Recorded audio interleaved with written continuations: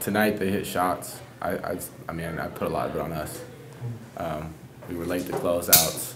Defensively, it was not our best game, and I believe that shows. Even though they were hitting shots, we did some things wrong, and we'll get back on those on film and fix that up. And offensively, we had some bad looks at times. But when we did get the ball moving, you saw the run that we had and the way that we knew how to play. And I think that's just a testament to how poorly we played tonight. Sometimes we didn't block out in the release. Like, we would block out, but we wouldn't release towards the ball. And they're relentless athletes, so they went and got it, even over us sometimes.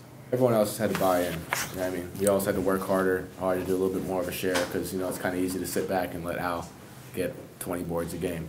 But everyone else just had to step up. Well, definitely, I feel like we have the talent to do it. The main thing is, are we going to be there mentally? And I feel like after a loss like this, we've always known to bounce back pretty strong.